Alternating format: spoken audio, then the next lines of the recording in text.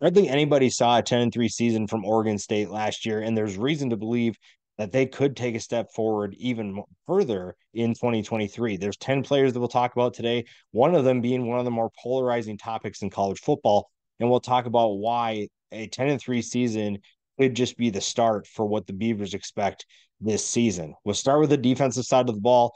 This was a group that was extremely fun to watch. You look at a group that flew around the field, the secondary specifically. Katan Oladapo comes back and was one of the underrated players in that secondary. When you lose a couple of big names to the NFL draft, you expect things from the guys returning. And Oladapo is one of those guys that will have to step up. But I think you got the talent level in that secondary that is in good hands. And I think that this is a group that can be even better. Now, there's a lot of pressure on the front seven also to do their job because you lose some of those players on the back end. You can't expect them to cover for forever, but this is a team that expects to be really good once again in 2023.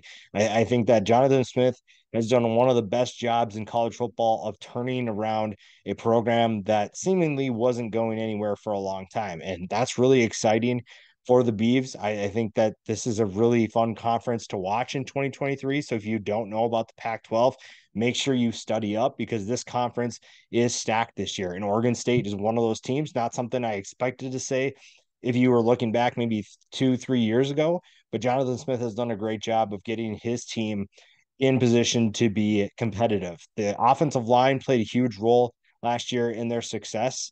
And when you look at what they were able to do on the ground, they were the 28th best team in the country in terms of rushing. And Talise Fuaga is one of those players that helped out tremendously. Specifically, the Oregon game, the second half, they felt no need to pass the ball. And that's not an indication of how much they struggled throwing the ball because they really didn't.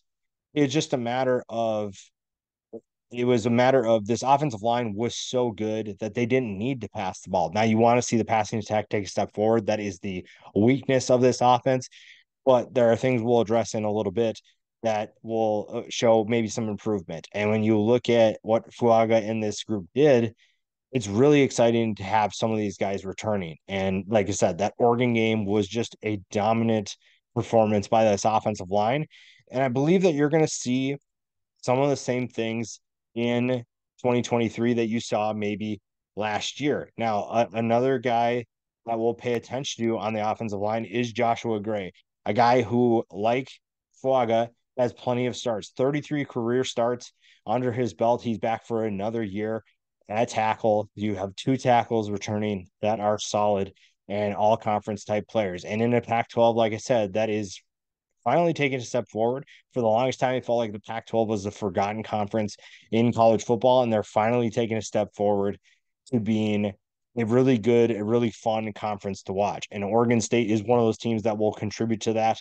The offensive line returning what it does makes this group really exciting.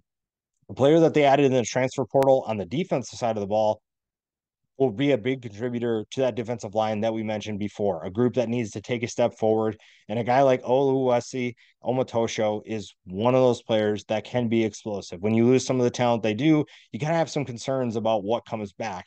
Now, getting a guy like Omotosho from Wyoming, a group that is, if you look what Wyoming has returning, the fact that they lost Omotosho and they'll be just fine says how talented that group is. But getting a guy like him on Oregon State, a group that really needs that front seven to step up, you kind of that explosive playmaker that could be a difference maker up front. And that's really exciting for the Beavs this year. This defense is going to face quite a few talented offenses. You look at USC, you look at Washington, you look at Oregon, you look at UCLA. There's a lot of talented offenses that you're going to face. And it's just a matter of how often you can slow them down. They're going to score points. They're going to move the ball down the field. It's just a matter of how many stops you produce for your offense to be able to step forward. And again, this is a team that finished 16th in scoring defense. So that's really good. But this offense still is going to need help. And when you lose some of the players that you do on defense, you need other guys to step up because you're still going to have some struggles. And it's just a matter of putting it all together and finding ways to be successful to help your team overall. We mentioned the offense and what it can do. Running the football, like I said, won't be a problem because of the offensive line, but the talent they have returning at running back is also really fun to watch. A really talented group. And Deshaun Fenwick doesn't really get a ton of recognition because of the other guy that we'll talk about in a little bit. But at 6'2, 231 pounds, he is a big guy that commands a lot of attention and is a great second option in this offense. 553 yards and seven touchdowns. We should also mention that the quarterback they bring in brings good size as well. So this is a backfield that could be an absolute problem for the Pac-12 this season. I'm really excited to see what they can do with this group. And guys like Fenwick could have an even bigger year than they did in 2022, which is terrifying. A player that could step up, or that needs to step up really, is Silas Bolden. Wide receiver comes in, and this is a passing group that finished 105th in passing yards last year. So this is a group that could a unit that could get better, an aspect of this offense that could improve. But Fenwick is someone who, as a returner, is really explosive, and they're just trying to find ways to get him the football offensively. And if you get him the ball in space, he's super quick. He's not the biggest guy at 5'8", 153 pounds, but he is someone who can make big plays. And it's just a matter of incorporating him in the offense.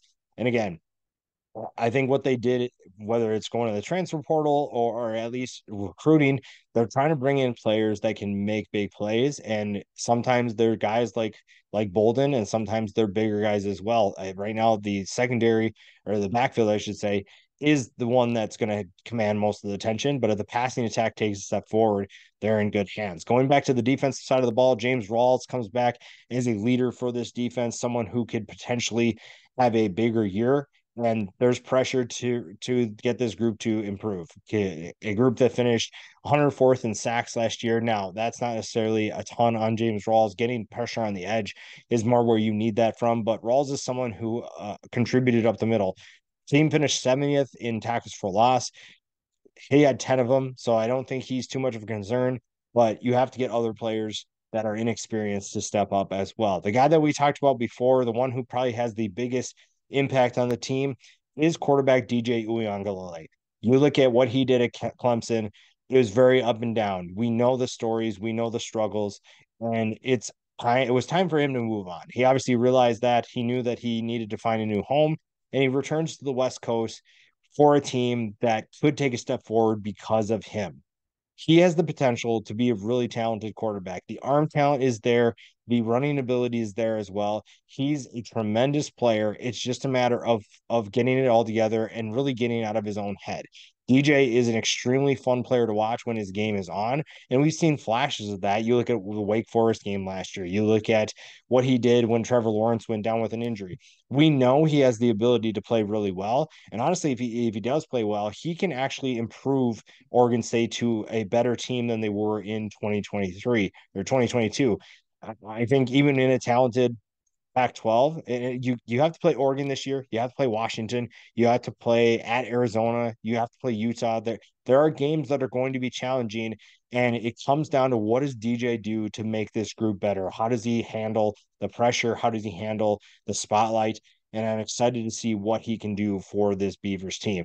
Going back to the defense, another group that really has a lot of pressure is the cornerback position. When you lose Rajon Wright and Alex Adams, you lose quite a bit of talent at the cornerback position. Ryan Cooper is someone who needs to take a step forward. Luckily for Oregon State, he had a career year last year. 11 passes defended, 3 interceptions. Decent size at 6 feet, 193 pounds. He is a playmaker for this defense. And again, secondary that is super talented, that shouldn't take a step back. That means good things for this defense. Another thing to keep an eye on, like I mentioned before, is that backfield. With DJ back, with Fenwick back, you throw in Damian Martinez, the former three-star, who a lot of people are really excited about. 6 foot, 230 pounds.